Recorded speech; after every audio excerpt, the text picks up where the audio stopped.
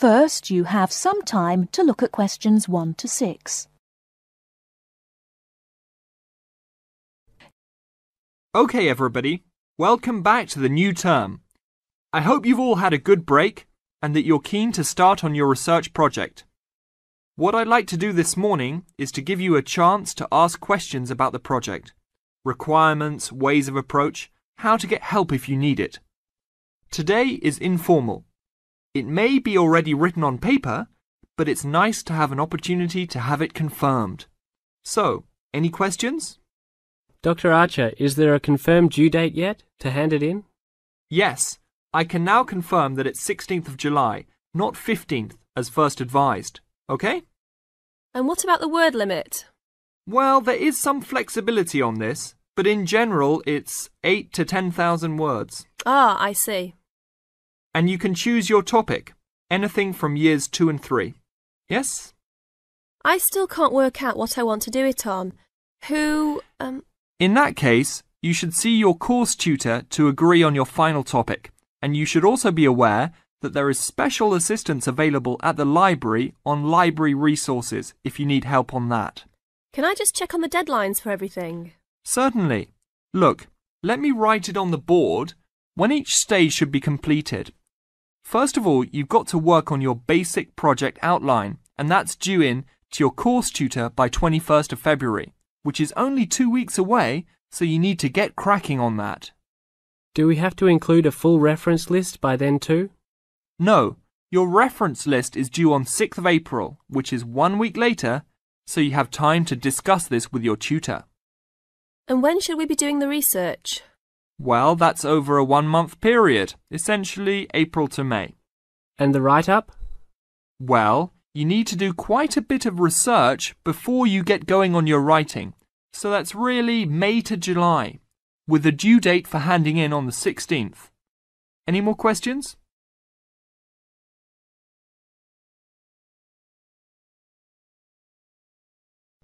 Now listen and answer questions 7 to 10. Well, sir, just some advice really. It's about the research approach. Would you advise us to use some case studies? Well, Larry, I know these can be difficult to arrange sometimes, but I really feel they are of great benefit in this subject. You can always talk to your tutor if you're having difficulty. Yes? I've looked over some previous research projects that are in the library. Is that a good idea, sir? I heard. OK. I don't think you should go through them in detail, especially at this early stage, or you might end up being influenced by them more than you realise. But yes, it really is about the best guide you can have to what's required to what's expected in this type of project. Sorry, Judy, I butted in on you. That's all right. It's just that I noticed one project was a joint one. They worked together as a pair. Is that a good idea? Yes, I remember that paper.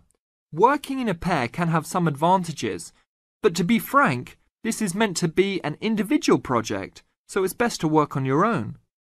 About using subjects, is it okay if we use family members? Your own relatives? I don't see why not. They probably offer some advantages in terms of availability, although you need to guard against possible effects on your research outcomes.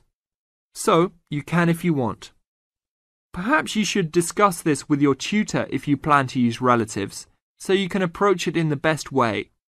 Okay, thanks. Okay then. Well, I hope we've been able to sort out a few things. You're welcome to see me at any time or drop me a note if you have any more queries. Fine, thanks.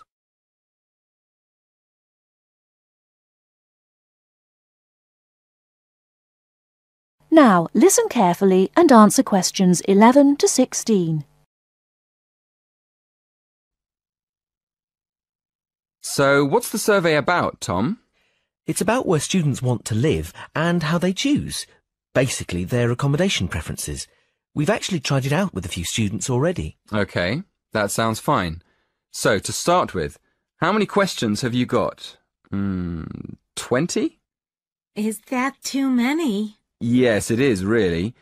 People get fed up answering lots of questions and they stop thinking about their answers.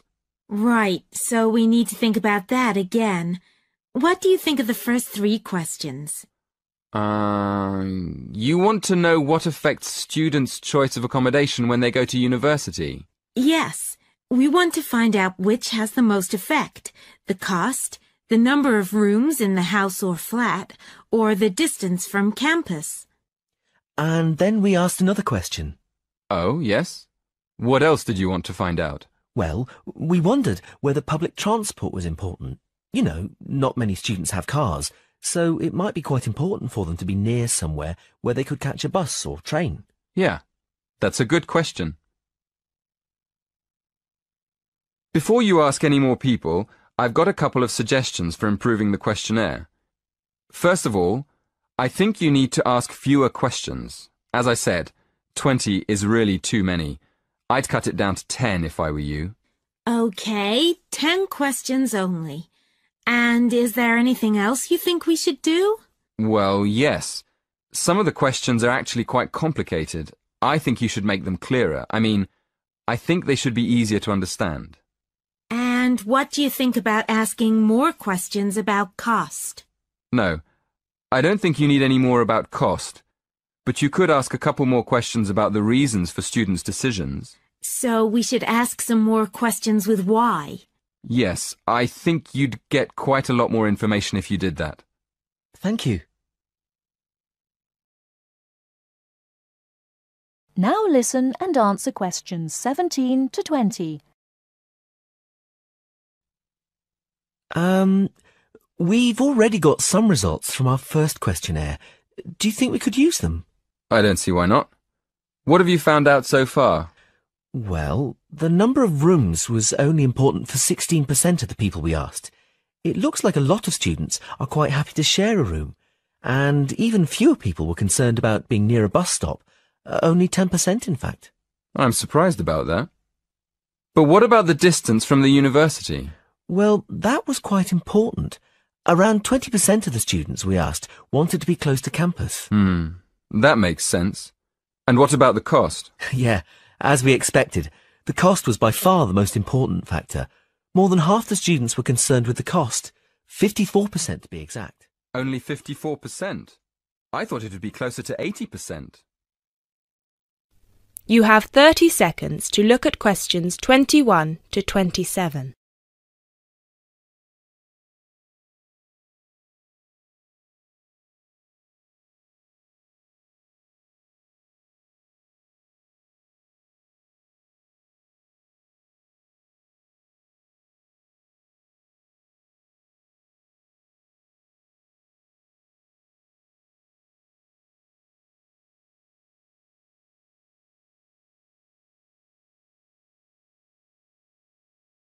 Hey Jess, glad you could make it.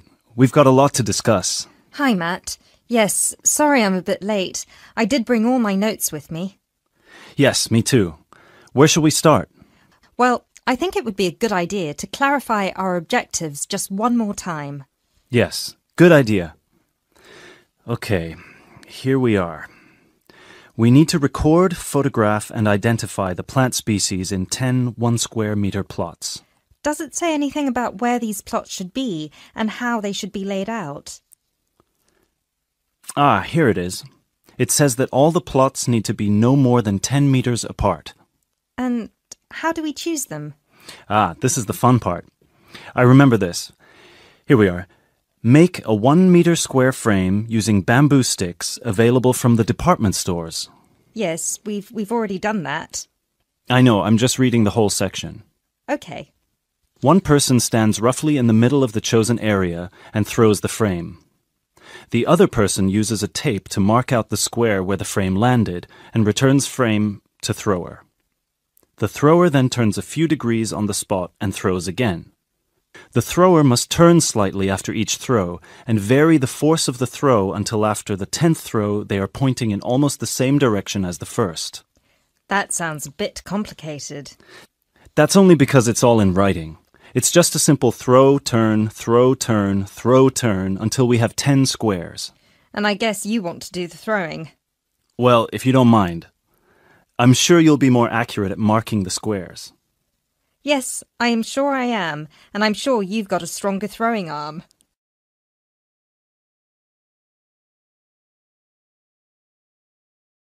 You now have 30 seconds to look at questions 28 to 30.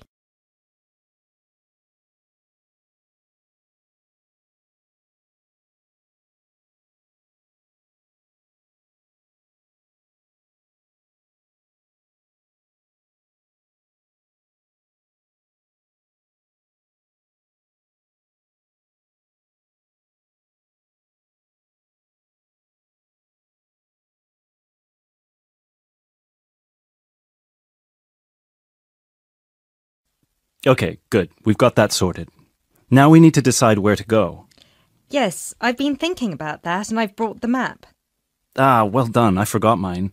Now, I've identified 3 possible locations, but they've all got some disadvantages. Okay, fire away. Well, the area around this lowland marsh could be interesting. There'll be a lot of interesting water plants here. Looks good, but what's the problem?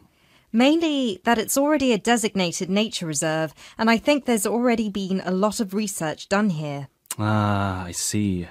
Well, I'd rather do something that's new and can be useful. I agree. That's why I identified this area further west. See, here, behind the beach. Oh yes, I see. That area there, where it's flat, but quite high. Exactly. If you look a bit further inland, you'll see that there are hills which will protect that area from strong north winds. I see. Excellent. But what's the problem? Just that it may not be very interesting. We know that the geology there is not conducive to a wide variety of plants. I agree. So what's your last idea? Well, I think this one is a bit of a winner, although I did want to show you the other 2. Look up here on the north coast. Where? See this bay? Well, I know that there's been quite a lot of studies done here, but a bit further to the east, behind this headland. No one has ever looked at that. Well, I certainly couldn't see any studies. That is interesting. And the plant life could be a bit different because of the shelter from the wind the headland provides. Exactly. Brilliant, Jessica. That's a great idea. We'll go there. Thanks. Now all we have to decide is when is a good time.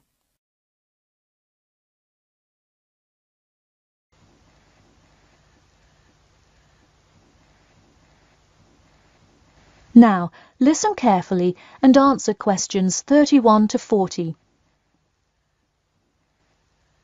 Today, I'd like to tell you about how UK architects are playing their part to address the issue of global warming.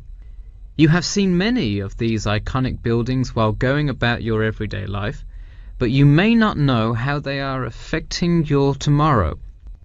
In 2003, construction was completed on the famous Swiss rebuilding, or more informally called the Gherkin, a true masterpiece commissioned by the law offices of Foster and Partners. This is not the first ambitious endeavour of the firm. They are renowned for their various philanthropic environmental efforts. The Gherkin, with its cut-and-edge green initiative and sharp design, is gaining recognition as an icon in modern architecture. You can pick it out of the London skyline by its unorthodox cigar shape. While its appearance is the obvious attribute at which to marvel, there is far more to this building than meets the eye. And let's face it, there's a lot about this building that meets the eye. The building helps reduce the city's carbon footprint in a number of ways. Just a quick note, in case you're not familiar with the term carbon footprint, get used to it. It's a buzzword you'll hear relentlessly to talk about reducing emissions. Think of it as the amount of harmful greenhouse gases that are given off into the environment by a single person, organization, or product.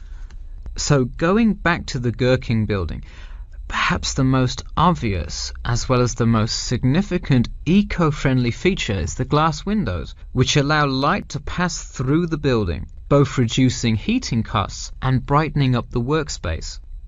The ingenuity behind the various eco-friendly aspects of the Gherkin has seen its fair share of publicity, both from serious and silly sources. In a recent April Fool's Day edition, One e-publication printed a story detailing plans to replace 50% of the current exterior with grass, which would not only make large steps in the name of sustainability, but also give the building the green hue that would truly earn it the nickname of the Gherkin. The only drawback is, as you may have guessed, that this story was an April Fool's Day joke and completely made up.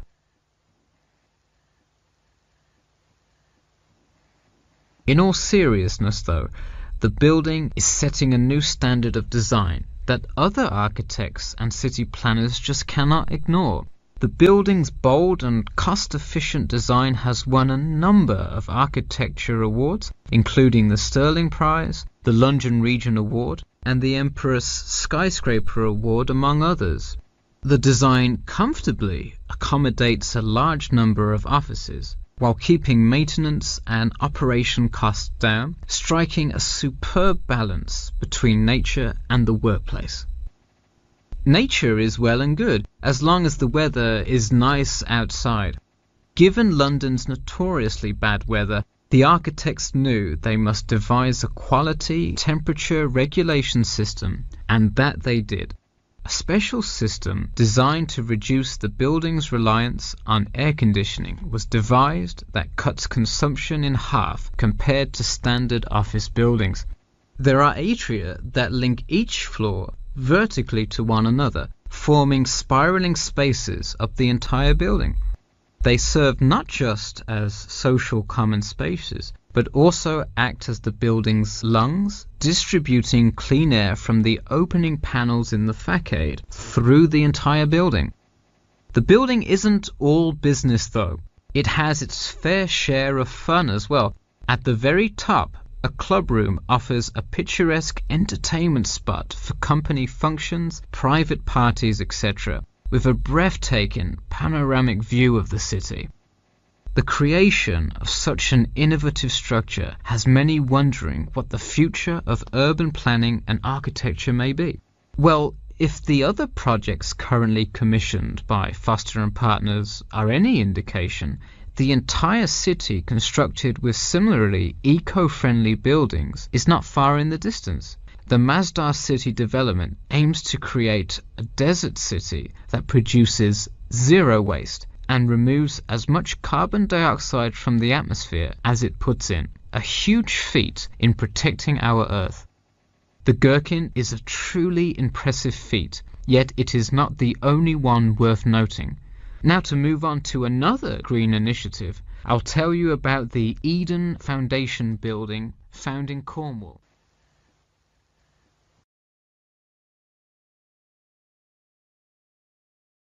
You now have half a minute to check your answers.